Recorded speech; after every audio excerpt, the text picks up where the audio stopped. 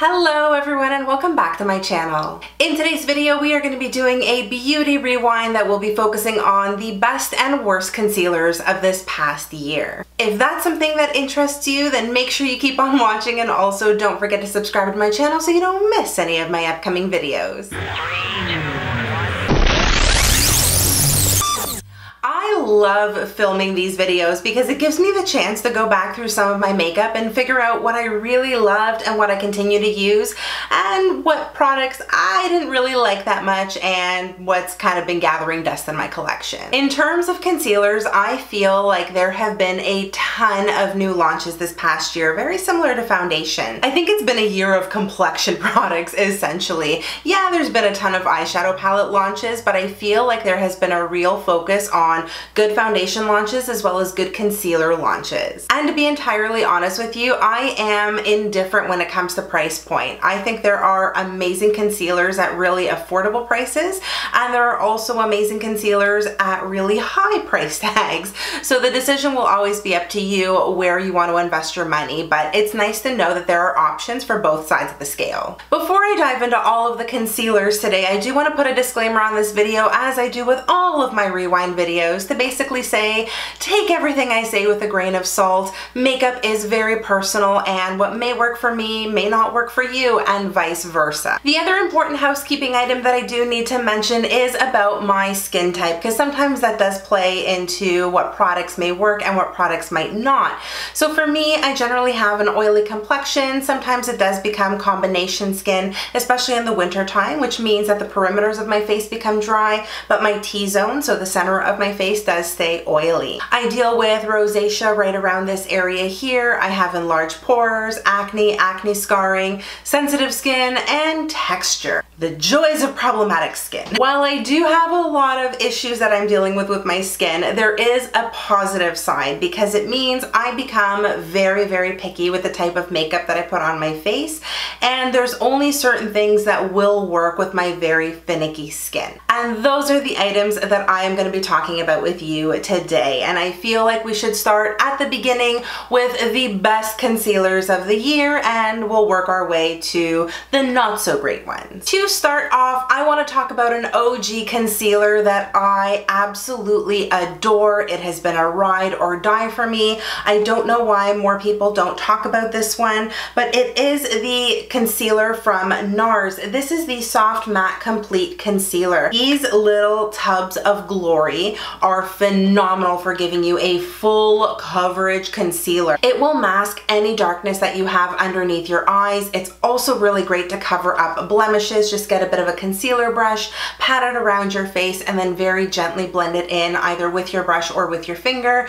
I use both options, but this concealer is so blendable. It does stay matte throughout the day, which I appreciate, but it does not look dry on the skin, which is something else I also appreciate, especially for somebody who has textured skin just like myself. You do need to set this concealer, so make sure you use a good loose powder or a good setting powder when you are using this product. Otherwise, it is going to smear around a little bit. If you're able, I would highly recommend you invest in the NARS concealer. I think it is wonderful. Another concealer I find myself reaching for quite often is this one here from Shiseido. It is the Synchro Skin Self-Refreshing Concealer. I do have mine in the shade Light, and I love the way this goes on my under eye area. I love the hourglass applicator because it does hug the contours of your eyes, so you can easily dispense product in just about every crevice and not need to stress. It is a wonderful concealer that does hydrate your under eye area. It doesn't budge, it doesn't sink into fine lines. I find it does a really great job of covering up darkness. I think it's just an all-around solid concealer. Another slightly more expensive concealer that I'm going to talk about is this one here from Becca. This is the Aqua Luminous Concealer. I've got mine in the shade Light, and I have really been enjoying this one. I've only been using it for the last couple of months, so that's full transparency. I haven't had that long to play around with it, but I do really like what it does to my under eye area. It is very, very hydrating. So if you do have dry skin, I would certainly recommend this one for you. It's not going to accentuate any dry patches. It does have relatively decent coverage, but I would suggest you build it up. So lay a little bit of product down, blend it out, and then add some more on top until you get the coverage that you really want. This product leaves your skin looking like skin, which is something else I can really appreciate about this. So on those lighter makeup days, I think this would be a great concealer to dive into. And now I'm going to turn to some of the more affordable concealers that are phenomenal. And the first one I'm going to talk about is this one here from Rimmel. It's the Stay Matte Soft Matte Concealer. This concealer will do a really good job of covering up darkness underneath your eyes. It is more of a medium coverage rather than a full coverage though. I've tried to build this up a couple of times, but every time I have done that, it has begun to look a little bit cakey underneath my eyes. So if you don't struggle with really dark circles and you just want something to even your complexion out, then this concealer might be a good option for you. If you are looking for something a little more full coverage, stay tuned because I have other ones I'm going to talk about. It does set pretty quickly, but I would still recommend you put a powder on top of it just to make sure it's cemented in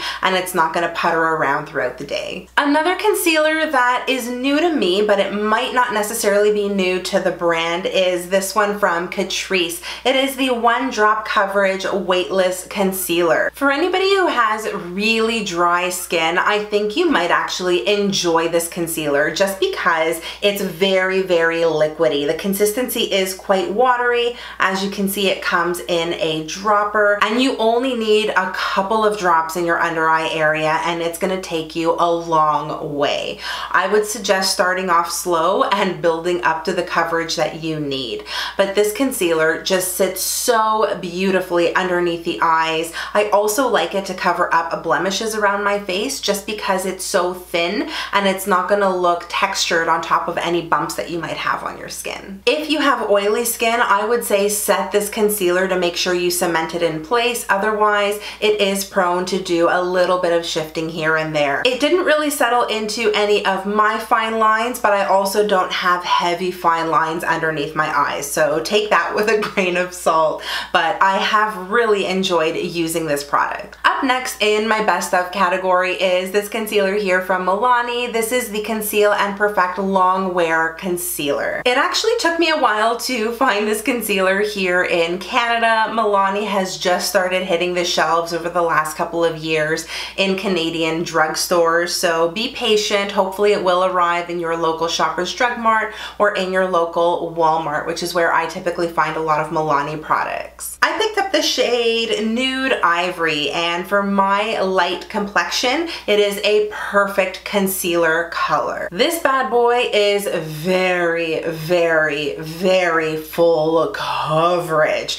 So it is going to do an amazing job of canceling out any darkness that you have underneath your eyes. It's great for covering up blemishes as well, but go in with a very light hand because on the flip side, this concealer is prone to settling into fine lines, which is something that I've experienced with the product, but I have learned to use the less is more rule of thumb with this particular product. I see tons of beauty YouTubers out there who do makeup tutorials in particular who build huge triangles underneath their eyes with concealer. They use a lot of product. With something like this, I kid you not, you just need to focus on the areas where there is darkness and blend it out from there. The more of this product you use, the cakier it's gonna look because it is so full coverage. But in my experience, I've really enjoyed this. And the last concealer that I'm gonna talk about in my best of category is actually the perfect bridge concealer into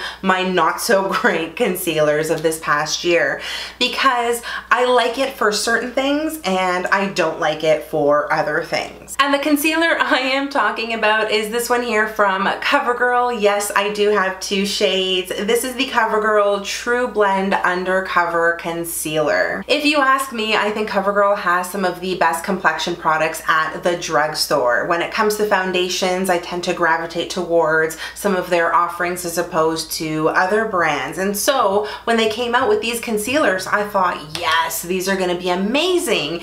And initially, I did really like them. But the more I started to wear these throughout the winter or the colder months in Canada, the more I realized they clung to a lot of my dry patches. So for me, these concealers weren't great underneath my eyes. It accentuated my texture, they looked cakey, they settled into my fine lines. It just didn't look cute, even though the coverage was wonderful. And because the coverage was so good, I decided to just use this for spot correcting any acne that I might have. And that's how I was able to repurpose these concealers. I use them for spot concealing.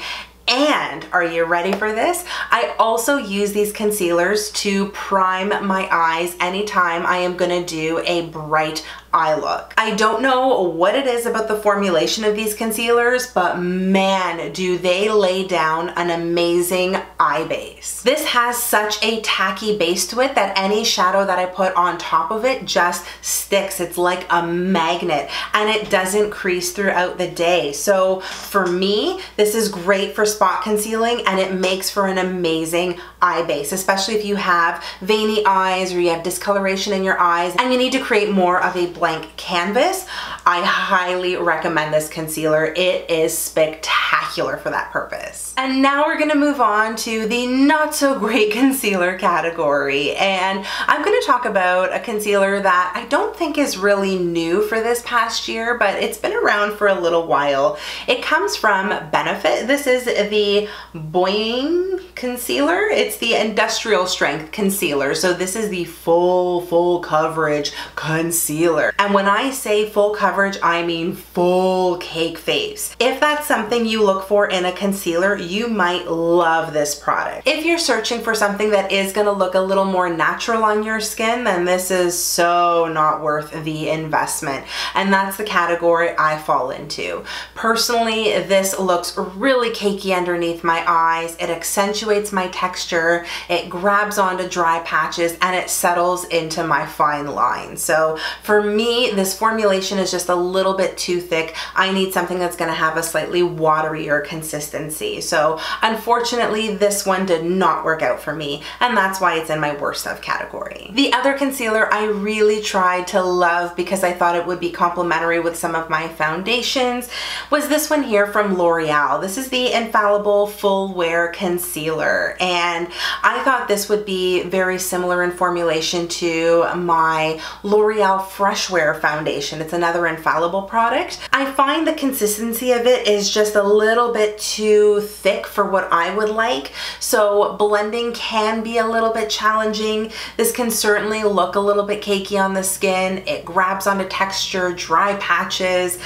It's just not something that I've really enjoyed using. I've tried it with several different products. I've even tried layering this underneath my foundation to give it a fighting shot, and every time I use it, I just felt like it made my foundation look yucky. So unfortunately, this is another one that just did not work out for me. If you typically like a full coverage concealer, something that is going to completely blank out any darkness on your face, then you might really enjoy this next product, and it's the Huda Beauty Concealer. She calls it the Overachiever Concealer, and I think that is a very accurate name because every time you try to use this, it tries to do more than what it should. It is definitely full coverage.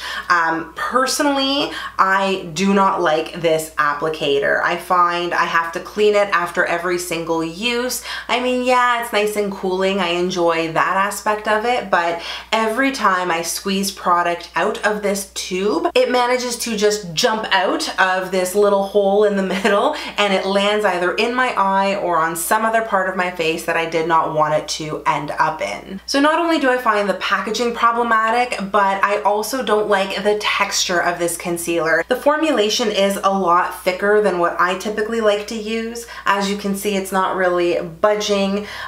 It definitely leaves your face looking a little more cakey, I'd say. It does settle into fine lines, and this has a tendency of shifting quite a bit throughout the day. I have tried it with a ton of different foundations, even with the Huda Beauty foundation, and I just haven't been able to make it work. This also really highlights my texture. It kind of sits in my pores. It doesn't really conceal them well. I just don't like this product, and that's why I'm putting it in my worst of category. If you watched my Beauty Rewind video on the best and worst foundations of this past year, then you know I am not a fan of the new Maybelline Superstay foundation. It just did not work out for me, but I really wanted to give the concealer a good go just in case the formulation of this would be different. But I find the formulation of this is very similar to the foundation formulation, and so every time I would wear it, it would just grab onto my texture. It would accentuate my pores. It sank into my fine lines. I had some difficulty blending it out just because it is a thicker formulation. It actually feels a little more moussey to me, and just the cakiness underneath my eyes. It wouldn't wear very well throughout the day. Even when I would set it with a powder, I noticed that it would shift quite a bit, and redness would very quickly start to peek through. So for me, it was just another concealer that did not work out. If you happen to love this concealer, I am really, really happy for you, but unfortunately this one did not work out for me. And the last concealer that I'm adding in my worst of category is unfortunately another really popular one. It comes from e.l.f. This is the 16-hour Camo Concealer. This is another product that I picked up a few months ago, and I've really been playing around with it. I've tried it underneath foundations, on top of foundations, and while I like the coverage it provides, it's just a really thick formulation. I find this concealer really highlights textured skin. It enhances dry patches, which is something nobody wants from their concealer. And unfortunately, it doesn't have the best staying power, at least on my oily skin. So unfortunately, I've had to put it in my worst of category. When I genuinely say I have tried really hard to like the last 5 concealers that I've talked about, I mean I have really tried to like them. I find different ways to use them, as I did with the CoverGirl concealer, but for one reason or another, they just didn't work for my skin. So as you can see with the concealers, there is a really good range between expensive ones and more affordable ones. So whatever your budget is, I think you can find a really great concealer for yourself. And now I want to turn the floor over to you and ask you the question. What have been some of your favorite concealers of this past year? What worked, and also what didn't work? Share the knowledge with everybody in the comment section, and let's help each other save some money. And that's gonna do it for this video. I really hope you guys enjoyed it. If you did, you know the drill. Give it a big thumbs up, and also subscribe to my channel so you don't miss any of my upcoming videos. If you want to keep up with me outside of YouTube, you can always do that by following me on all of my social media, which I will link for you in the description box below. Thank you again so much for watching. I hope you are all having an amazing day no matter where you are in the world. Stay beautiful, and I'll see you guys in my next video. Bye!